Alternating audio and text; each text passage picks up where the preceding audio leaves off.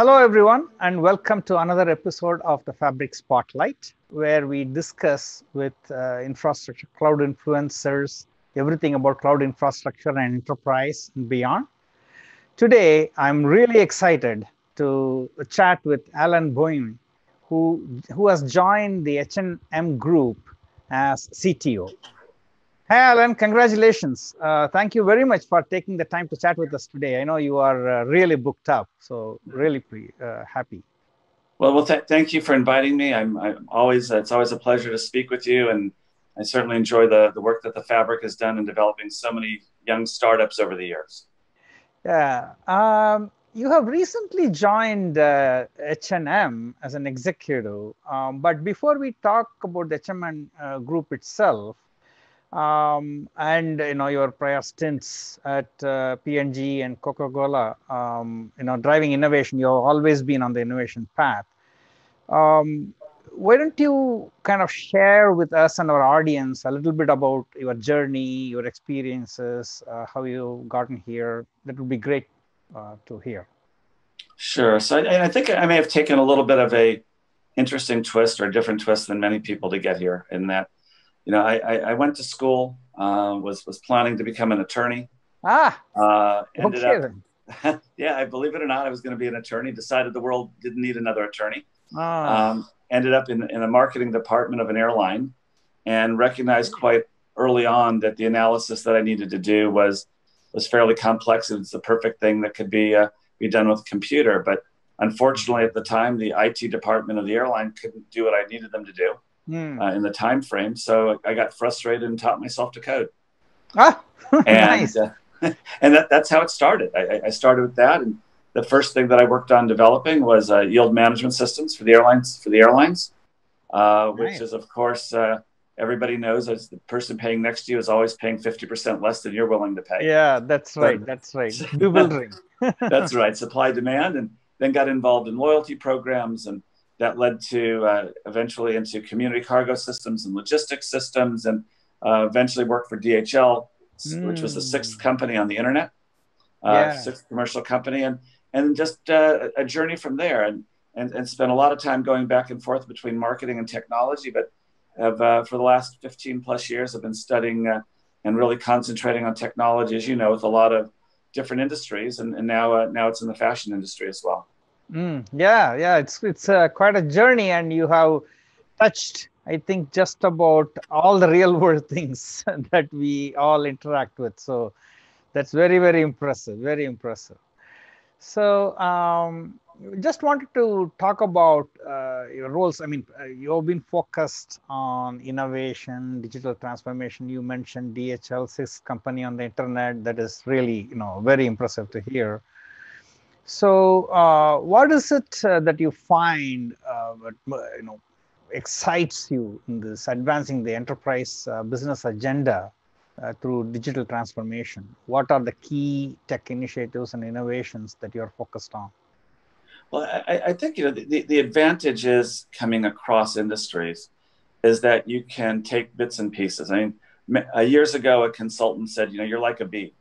You go from flower to flower, you pick up pollen, and you keep moving along, and you take the best of lessons learned and the best of thought, and it's almost becomes a test of neurodiversity just within myself, and how I can apply things in a new way. So, coming out of this pandemic, and we still have a long way to go, and I think we talk about what's next and the next way of working, but the reality is this is just a stop. Another stop on this journey. There's a lot of lessons that can be learned and applied from that, as well as lessons that can be learned across industries, and an opportunity to help reinvent the business models, reinvent employee engagement. There's no better time right now to be in tech. And fortunately, I've spent a lot of time in the Silicon Valley, spending it with a lot of young startups. Some have gone public, some have had some great exits. But coming from a corporation, we tend to put ourselves in a box. We tend to think about how things were done as opposed to how things can be done. And this is where the entrepreneurial spirit of outside really can help a large corporation. The challenge has always been the acceptance of these new ideas from, call them, the foreigners that are out there, that are not part of us as a history of a company, and incorporating them and scaling them to get the business value that we need. And I think that's what excites me. And I think coming out of the Y2K challenges, the financial crisis in the 2000s, this is just another great opportunity to leapfrog forward and see some amazing new things and see things get adopted now that probably would not have been adopted for 5 to 10 years from now. Yeah, certainly certain things are getting accelerated. Talk about things getting accelerated. Fabric, we are of course focused on cloud infrastructure. So we would like to get your thoughts on, you have had, P&G and H&M. What are the, excuse me, what are the key areas of enterprise cloud adoption that you can say that drives innovation, and what are the type of issues that you grapple with in that? Well, the major cloud vendors it's still a very immature market. They are constantly pushing each other a little bit forward in different areas, but because of the use of AI and ML and other technologies, we still have a long way to go until that market matures. So many legacy applications still cannot run effectively in clouds or take advantage of the cloudification technologies and capabilities. We still have a number of consumer applications which have been leading the way, and they're showing us to scale.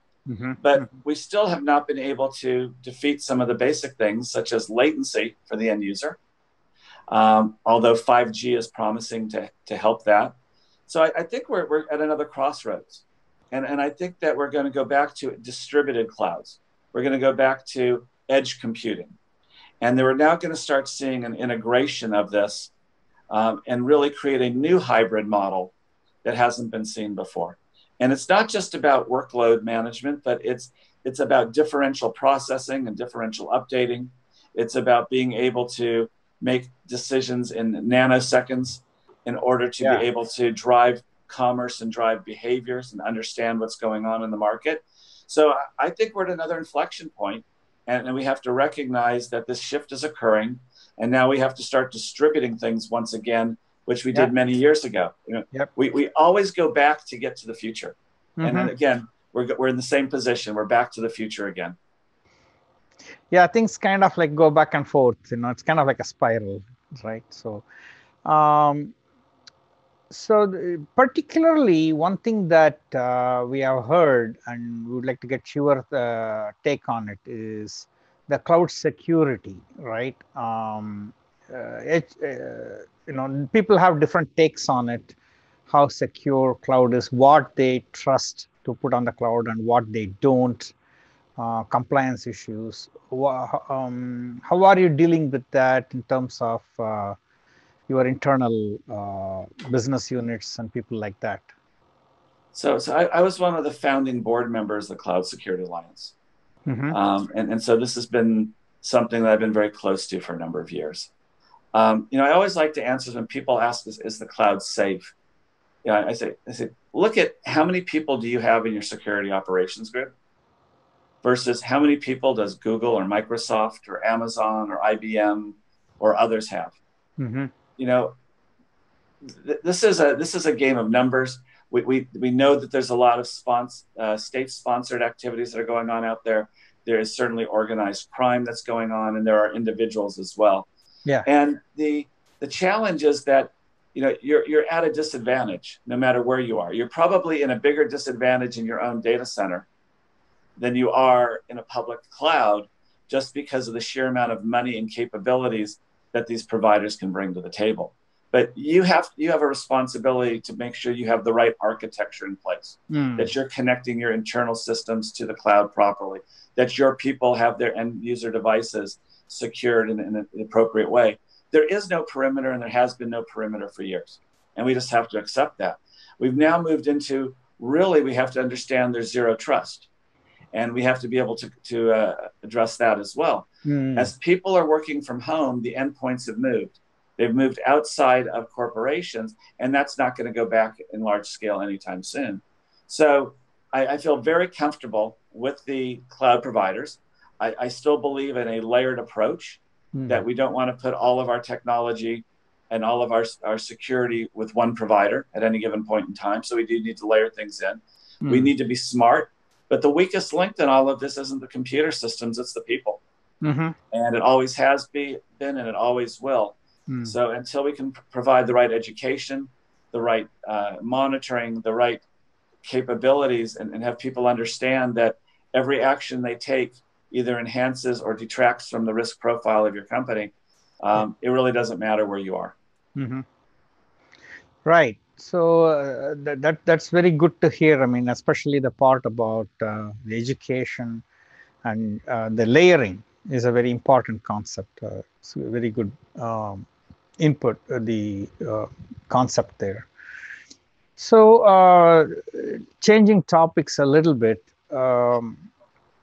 how are people dealing with the cloud native applications? Does H&M have this notion of distributed applications, microservices, CI/CD, those kind of things? How are they dealing with management of these things in terms of Kubernetes? Are you using Kubernetes? How are they dealing with all these anomalies, thresholds, and all of those kind of things? Well, I think like any large company that has a footprint, especially a global footprint like H&M or any of the others, this is a journey. This isn't a race. You're not starting from a point of nothing and being able to build a services-based architecture from the beginning. You're having to transform. You're having to rewrite. You're having to remediate. There's a lot of work to do. So, we certainly embrace an agile way of working and believe that's the way forward. But you're not going to change overnight. And we have begun the journey. And that was one of the attractions to joining H&M is the recognition that we can do better, we can move faster, but we're going to also have to do it in a way that's appropriate to take into consideration our investments and our legacy heritage and legacy infrastructure and applications. So, to say that we are far along, no. We're at the beginning, but I think most major corporations that are not tech companies and are not financial institutions are also just at the very beginning of their journey today. I see. So it's early days. So, Alan, you are a member of the Fabric Cloud CXO Council, and we have had some discussions with you in that regard. And one of the key topics that we talked about was something that you mentioned a little earlier in this discussion, was this notion about the edge cloud and the services that can be delivered, and particularly we are kind of like looking at how to deal with this global distributed workforce and how to give them a good quality of experience that they had been used to, say, in branches, now not being in branches and working from whenever, office anywhere type of a concept. And we had discussed that with you. So you had some good thoughts on that. So could you share with the audience your thoughts on this distributed workforce, how to give them a good quality of experience, the zero trust security that you mentioned? Well, I think as we, as companies move into an agile world, I'm going to go back to that as a starting point.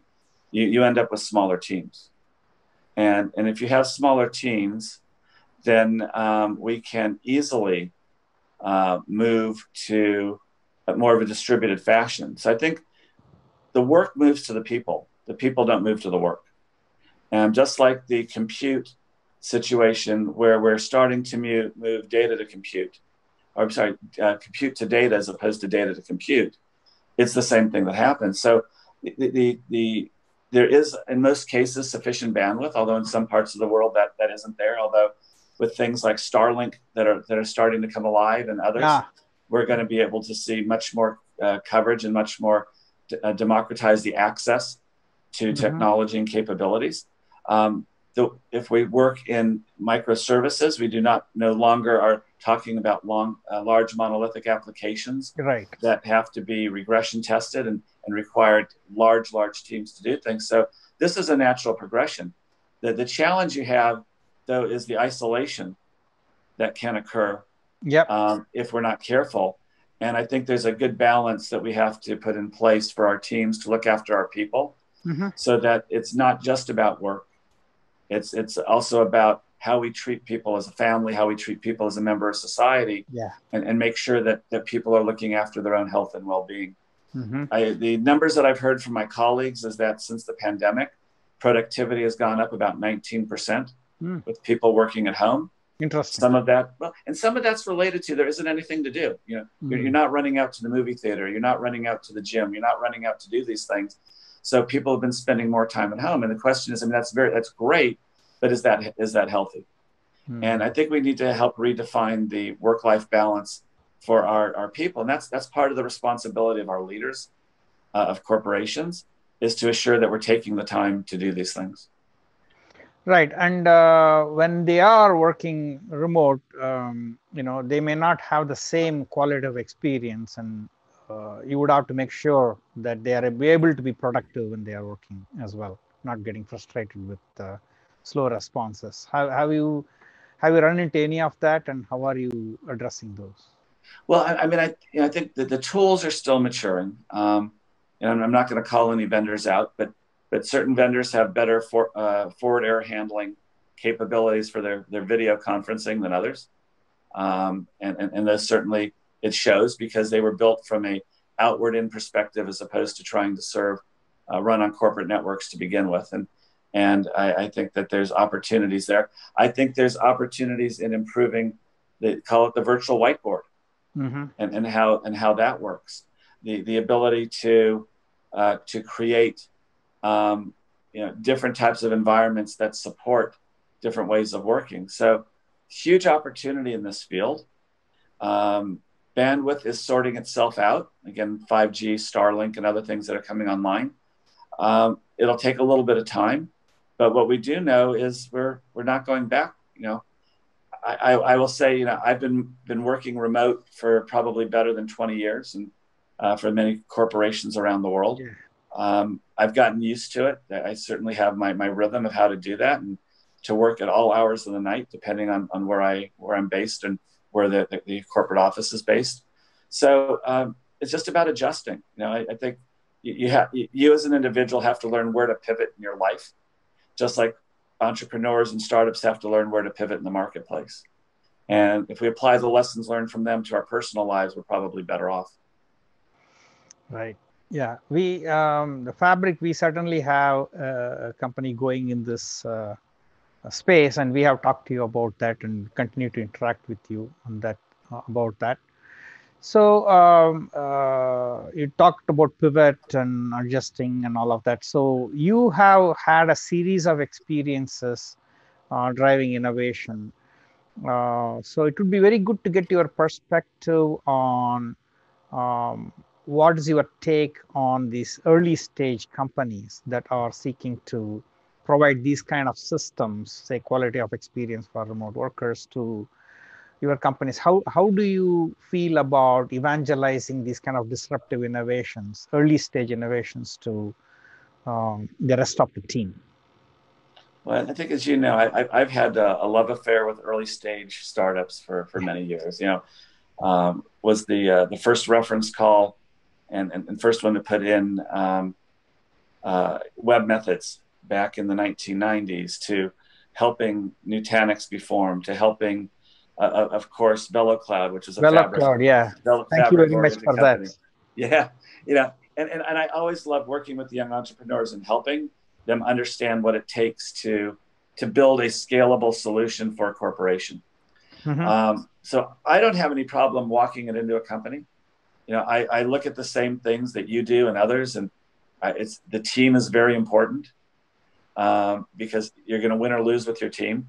The ability for a startup to listen in order to take direction, not overstretching and overpromising, because you do only get one shot with a large corporation. You don't want to mislead them.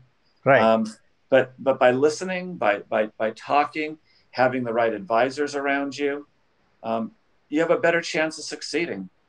than those that try to go it alone and try to do it just their heads down and go forward. So, I have no trouble bringing the people in if it's people that I believe in, and it's also the solution is something that has potential. Excellent. You actually anticipated my next question with that answer. I was going to ask you about what would you tell to companies on how to work with you and enterprises, but you kind of already gave the hang-on answer to that.